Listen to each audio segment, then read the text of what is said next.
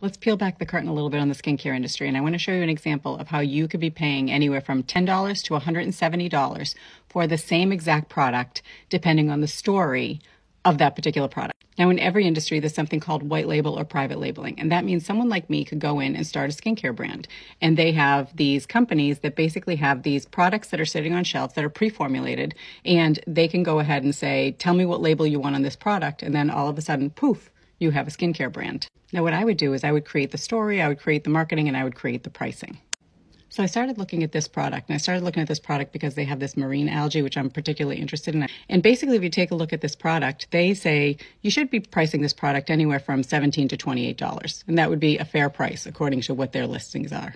Now, I can buy this product and I can put my label on it for anywhere between $5 and $7 a unit. And then basically it would be my product with my name on it. So this company buys it, labels it, and renames it the Protein Lift Serum for $10.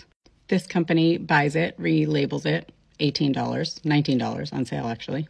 The pHix carries this particular product, prices it for $24. With Surfer Girl has a really pretty blue one. They probably paid a little bit of extra for that label and sells it for $37.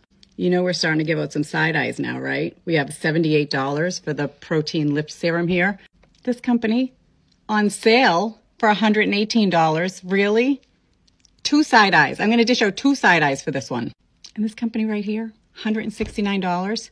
You get the super size side eye. I'm going to put a really big side eye here because this is crazy. This cream that was bought for $5 to $7, whatever story they decided to weave, they feel like that made it worth it to our consumers for $169. Stop. Just stop. So pop quiz. What are our lessons learned here? I want my followers to be the smartest skincare and makeup consumers on this app, possibly in the world. Number 1, more expensive is not always better.